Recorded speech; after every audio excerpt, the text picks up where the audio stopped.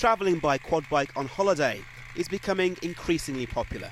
For some, it's an exciting way to travel, even if the roads and terrain are unfamiliar. Amana Carthy hired a quad bike with her aunt in Turkey 3 years ago. It's a ride that ended tragically. Mistakes can happen, can't they? You know, it just takes one small mistake or one small incident that can change everything.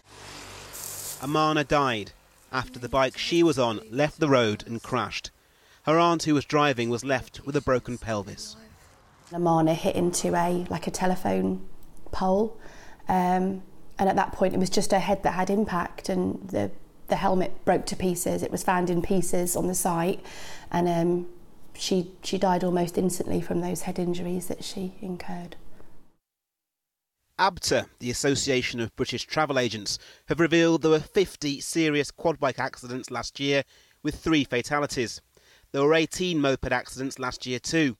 I don't think many people would think, OK, I'm going to go to work today, I'll hire a motorbike or a moped, I've never ridden one before and I won't put a helmet on. Off I go. You just wouldn't do it. But on holiday, it seems like the normal rules don't apply. I think partly because you're so relaxed, you think you're immortal.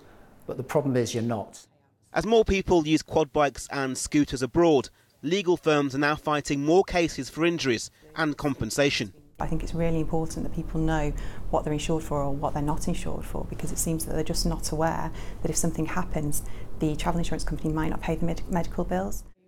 Tashaka is now campaigning for universal safety standards for helmets. The travel industry is keen to remind people of the risks from hiring quad bikes and scooters. Warren Nettleford, 5 News.